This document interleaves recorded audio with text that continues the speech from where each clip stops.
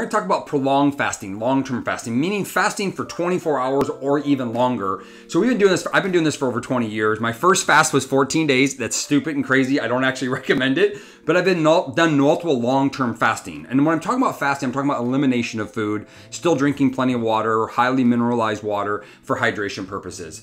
Now, the benefit of this is a lot of things. You increase autophagy, you increase cellular turnover and long-term vitality.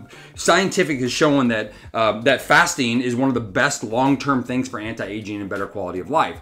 So I'm a huge fan of it. The challenge is that if you're starting out in a pretty unhealthy place, you want to take your time. Start with intermittent fasting, work up to metabolic Mondays or a 1 hour or 1 day fast. And then you can work up to our 60-hour fast that we do every single month. So it's a great tool to use to help advance your health and your life and your vitality and body composition. Cheers, y'all.